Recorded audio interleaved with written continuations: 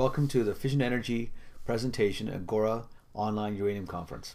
I am Dev Randhawa, President and CEO of Fission Energy, and I will be presenting our company to you today, as well as answering questions posted by investors who are watching the presentation at our scheduled time. If you're watching this presentation outside of our scheduled time, please post your questions as we'll be checking in over the next couple of days to answer them. Before I begin, I would ask that all of you take the next 10 seconds to review our disclaimer, which you can review at any time by coming back to this slide. Our third slide here is about Fission's market performance in the last several months. As you can see, obviously we've outperformed not just the general market, but also amongst our peers. Why? Because we've stuck to our knitting. We know we're an exploration company. We're to go out there, tie up land, explore, and then develop it enough that somebody else wants it. That's what we've done over the last few months. In addition to making a great discovery at Patterson Lake South, PLS, we've also managed to do a transaction with Denison Mines. That closes sometime in April. Electricity demand is to grow by 76% by 2030. That's just not because we want to plug in our iPhones and iPads, but also because the rest of the world wants more energy, and it's growing. For example, China right now has about 1.5% of its energy coming from nuclear power. It wants to go to 15%, like Canada, like the US. To do that, it's got to build over 200 reactors. India, Russia, United States, Saudi Arabia, United Kingdom, United Emirates, South Korea, all are in the process of either constructing or planned or proposed. As you can see, there are more reactors that are under construction and planned and proposed than they are actually existing today. What should catch your attention is seeing Saudi Arabia, United Emirates on that list.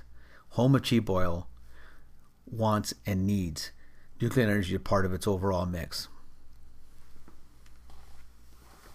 As we speak, there are 104 reactors operating in the United States, with 3 more under construction and 24 planned or proposed.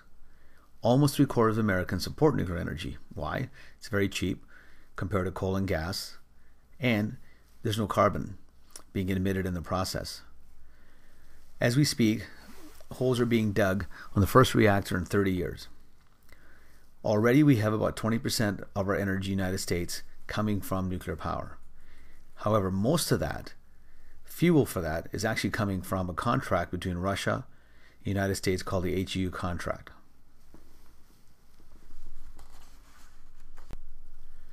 Slide 6 shows that the world needs about 145 million pounds a year, but is only producing about 100. Where is it coming from? The deficit is coming from either secondary sources or what is called the HEU contract, or megatons to megawatts. And that is set to expire in 2013. It's expected to put upward pressure on the short-term price because of this lack of supply that won't be available for the United States. Slide 7 shows that higher uranium prices are here to stay.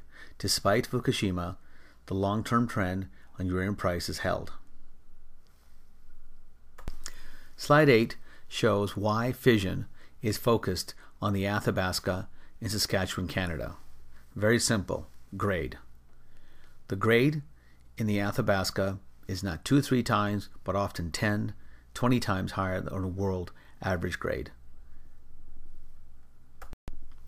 Even after Fukushima, Rio spent $654 million to get a foothold in the Athabasca Basin.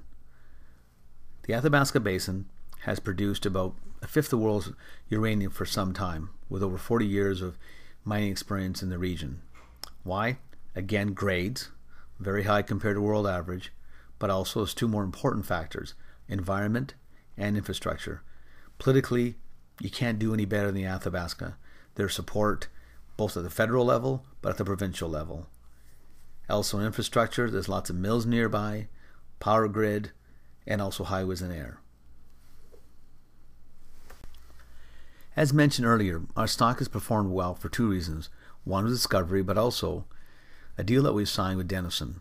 While it's subject to shareholder approval and TSX, if all goes through, Fission shareholders will receive 0.355 shares of Denison for every share of Fission that they own.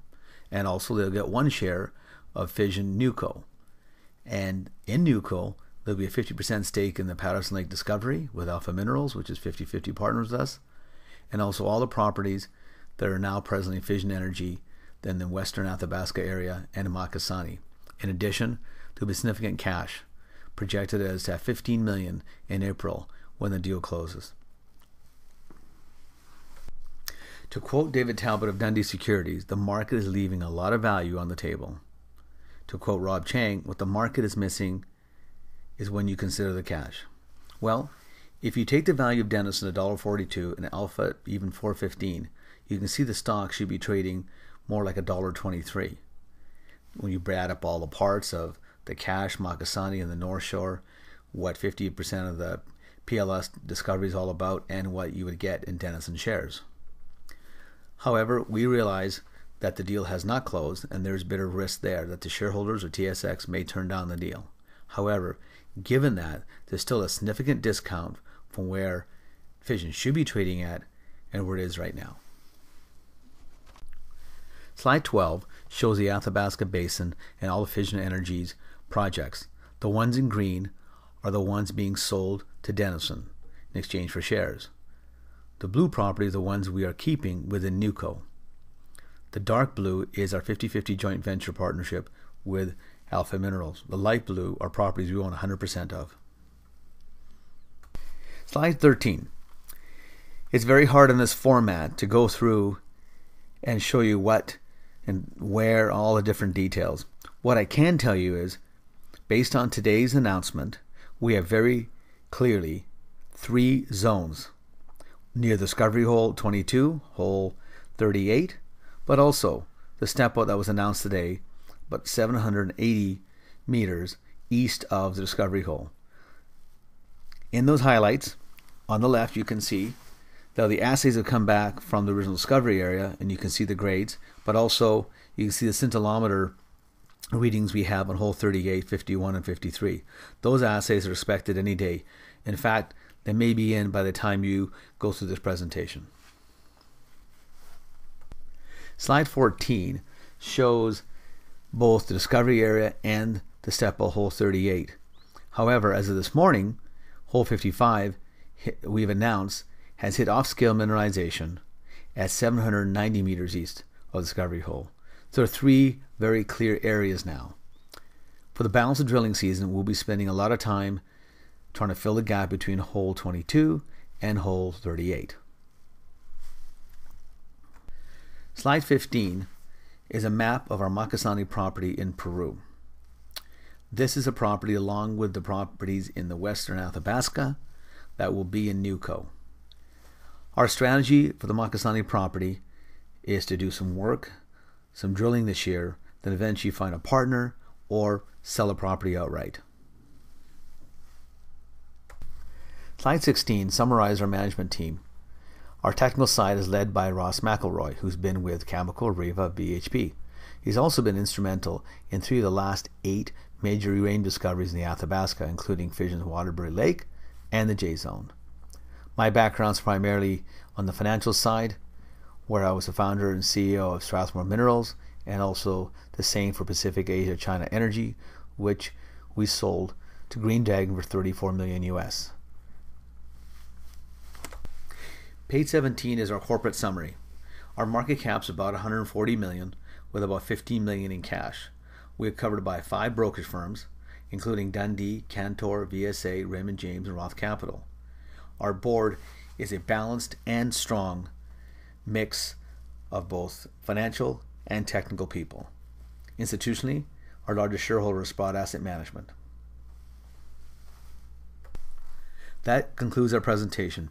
I want to thank you for joining us and encourage all of you to take this opportunity and post any questions you may have about the company. For those of you who are watching the presentation at a scheduled time, please begin posting your questions now. For those of you watching the presentation outside of our scheduled times, please post your questions now and check back later for our responses. Thank you.